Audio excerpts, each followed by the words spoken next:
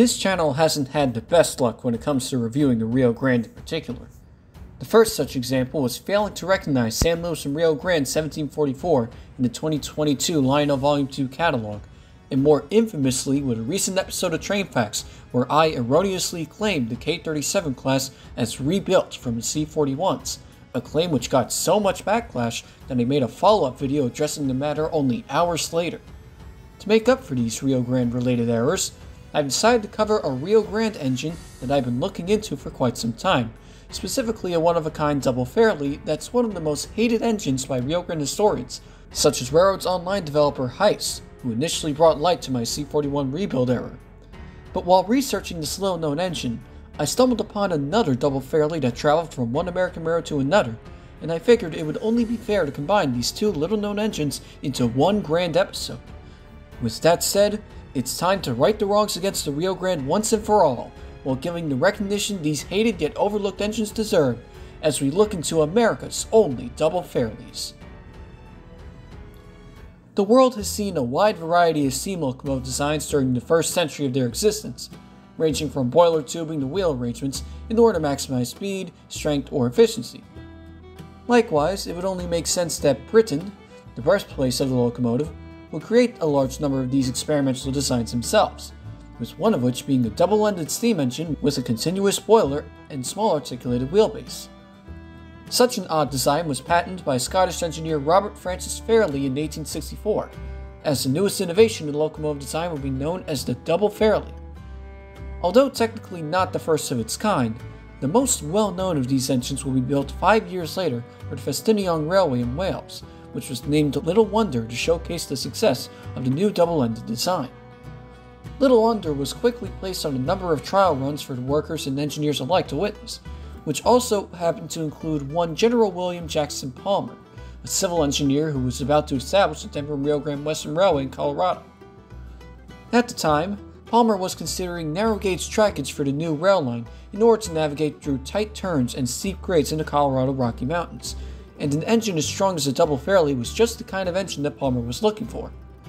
Impressed by the railroad's demonstration runs, he placed an order with the British Vulcan Foundry in 1873 to import an engine similar to Fairlie's Little Wonder to the US, with this engine being designated the Class 62, that was numbered 13 and named Monutaineer on one end, and Fairlie patent on the other.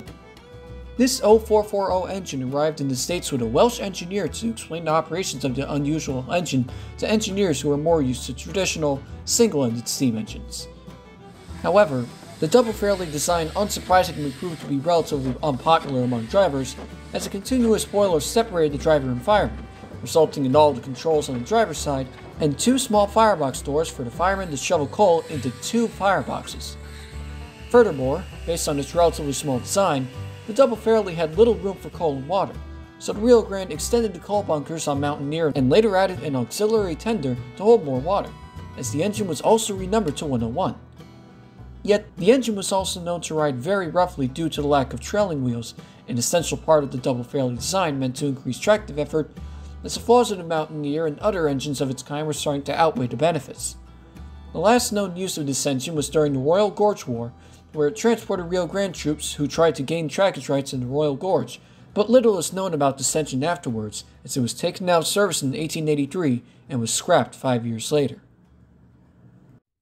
Although the double Fairlie is considered a little-used oddity by some, the Little Wonder trials impressed a surprisingly large number of customers from around the world, with a second example also being utilized in the US based on the success of the trial runs. However, instead of being imported from a British manufacturer, William Mason of the Mason Machine Works of Taunton, Massachusetts built his own double Fairlie in-house in 1871, thus being the first true double Fairlie to be constructed outside of its home nation of Britain. Numbered 438, this engine was also one of the first to be built for standard gauge and employed a larger 0660 wheel arrangement. The locomotive was intended to run on the Central Pacific Railway, but the engine was soon sent back due to more modern and practical engines arriving at the same time, with the engine then performing trial runs on the Boston and Albany Railroad before finally finding a home on the Lehigh Valley, who numbered it 164 and named it Janus, after the two-headed Roman god of beginnings and transitions. Here, the engine gained mixed reviews as its strength limited the engine to helper service for pushing freights up steep grades.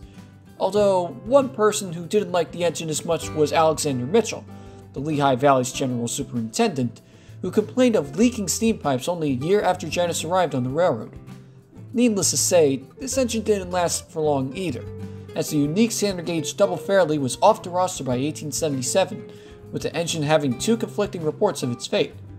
One report claims that the remains of the engine was split into two separate 060 switchers, while another claims that the engine was wrecked with its boilers converted for stationary use at Perth Amboy, with some sources stating the latter reports as likely true. However, the fate of the double Fairlie would be sealed soon after its construction, as an improved single Fairlie design was being trialed on the Great South and Western Railway in Ireland, with Mason soon following this design with their more famous Mason bogie, which would be sold to hundreds of rails across the US. But in the end, Janus represents the duality of everything in life by containing things both good and bad. No one engine is built without both improvements and problems when compared to their predecessors, as even the more successful replacements for the double Fairlies weren't without flaws. As hated as they may be by modern historians, these two remarkable engines still go down in history, not only being one of the most unusual locomotives to run on American rails, but indirectly one of the most influential by starting a new era in steam locomotive design. Thank you all for watching this episode of Remarkable Engines.